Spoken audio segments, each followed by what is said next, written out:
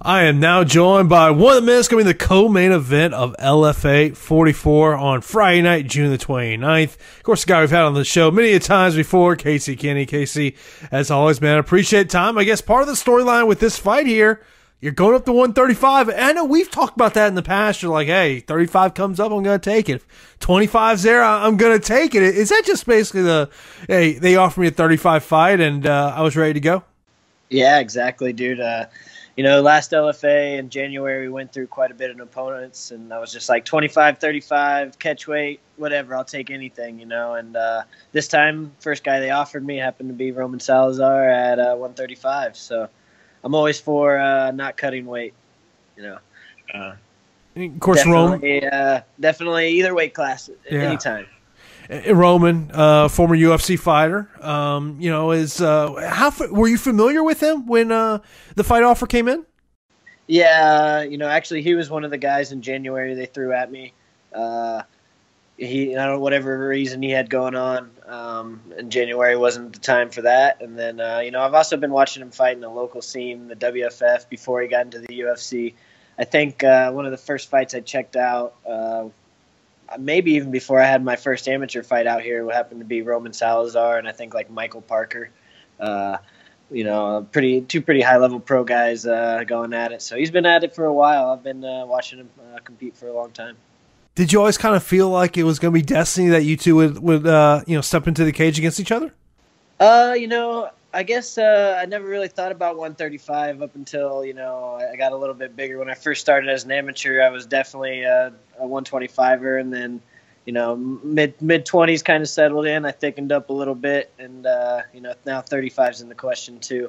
So, I always saw him as somebody that I kind of looked up to and, somebody to chase after, but really not in my weight class at the time when I was young thinking about that. But now he's right in front of me, so I got business to take care of.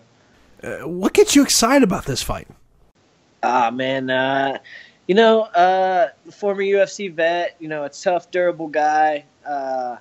Be really my first UFC vet that I went up against. I think my last like 5 opponents, since the Tachi Palace title have been UFC caliber opponents. But this is a guy that's been there, done that. And now he's back on the come up and looking to get back in. Definitely not my first time against a veteran, but it'll be a great fight, man. It's always a good time going in against those veterans. Of course, people remember, last year being on the Contender Series, and of course, Contender Series going on now. Is there any piece of advice you would offer anyone that's going on that show? Man, just be patient. I watched I think every Contender Series from last season and even this season, and you can tell the second time I came out, I was a lot calmer. I settled into the fight the way I wanted to. The first time I was like, oh my God, there's Dana White, I got to knock this guy out, and I was tripping over my own feet type of thing. And I noticed a lot of other people did that as well. It's a fight, and the adrenaline dump happens, but I think it's happening even more on the Contender Series. So just take a deep breath and be patient. Because look, we all know with that show, it's about going out there and getting that first round finish. Everyone knows it. It's not like it's some hidden secret. But it calls, it talks about being, you got to be calm and you got to be patient. For you, is that something that it took some time for you to just get that experience inside the cage to kind of, acquire that trait? Yeah, definitely. I remember my first, pretty much all my amateur fights except for the last one. I don't even really remember what happened. My training kicked in and it went good, but it was like, oh man, that was like a total, mind fuck. I didn't even know what was going on.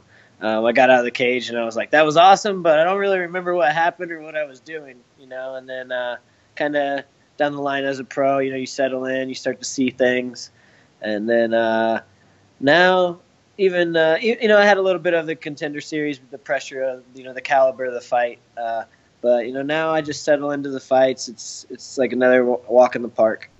You know, I was watching the PFL show last night, and they're talking to Sean O'Connell, who didn't exactly have the greatest of first rounds, and then he comes back and in the second round gets knocked out, and he's doing the post-fight interview, and he's basically like, yeah, I really don't remember what happened. For you, how often does that happen where, like, you know, you get the victory, whatnot, and, you know, you're doing a post-fight interview, and in your mind, you're trying to think, okay, what happened in the first round? What happened? Does that happen a lot where, like, in the moment, you just kind of forget? Yeah, I mean, every time I fought, I went back and watched the video, and it's completely different on video than how it is in my mind. Like, there's been a couple fights, like the Kakdak fight at Tachi Palace. You know, I broke my hand, and we butted heads, and I split my eye open. And, you know, it was a pretty good fight, but I never really – I didn't say I dominated, but it was pretty even, you know. But I felt like I got beat up the whole time just because I came out, you know, all banged up. And I go back and I watch the fight, and I was like, you know, hey, it was just a pretty close fight. I actually had a lot of good moments, you know, up until the choke out. But in my head, it was like, man, I got beat up the whole time until I tapped him out. And a couple other fights have been like that as well. But, you know, it's definitely different every time when you watch the video. Do you all walk in those sessions like, oh man, this is not going to be a good film session because of that situation, like you feel like, man, I didn't perform well, but then, you know, is it kind of that, oh God, it's like, I come from a football world where if you have a bad game, the last thing you want to do is sit in that film room with the coach where they're going to ridicule you. Is that kind of what it's like for you? Right. Well, you know, fortunately, out of 10 professional fights, I've won all 10, you know, in my head at least. And so I went back and, you know, just kind of see how I did. And I don't think I've had a bad performance, really. You know, I definitely had, you know, better ones than others. But I feel like I've, you know, in 10 pro fights, I've pretty much dominated the whole time. So I haven't got to experience that just yet. But, you know, going back and watching film, I used to film all my judo and wrestling matches. And the ones I lost were definitely the hardest ones to watch. But you got to watch them because you got to figure out what you did. You have to. And of course, part of the sport is just evolving. And I know another interview you did, you mentioned about being in Vegas, training with Extreme Couture. You went to the PI, and we've talked about you going and training at various gyms. What was your biggest takeaway being around Extreme Couture and being around the PI that you've brought back to your home gym? You know, definitely, I guess. It was my first time at the Extreme Couture gym, but, you know, I just went to train with a friend, Kyle Reyes, who actually got a second round finish in the ACB fights in Australia. But, you know, just knowing that the stuff that we're doing here at my home gym is, you know, pretty identical to, you know, all the stuff that all these other guys are doing. You know, something I kind of already knew, but just going out there, getting the work in with the different bodies, the high level guys, and just kind of noticing that, hey, these guys are kind of doing the same thing I'm doing. You know, maybe I'm doing it just a little bit different, but, you know, it's the stuff that works. And it's just kind of good to go out and, you know, get different bodies, get different looks. People don't know your stuff, you don't know their stuff, you know, which is exactly how the fight is. So it's a great experience to take, you know, especially the high level guys. You know, a win here, you know, would get you one step closer to that ultimate goal. Do you even allow yourself to think about that?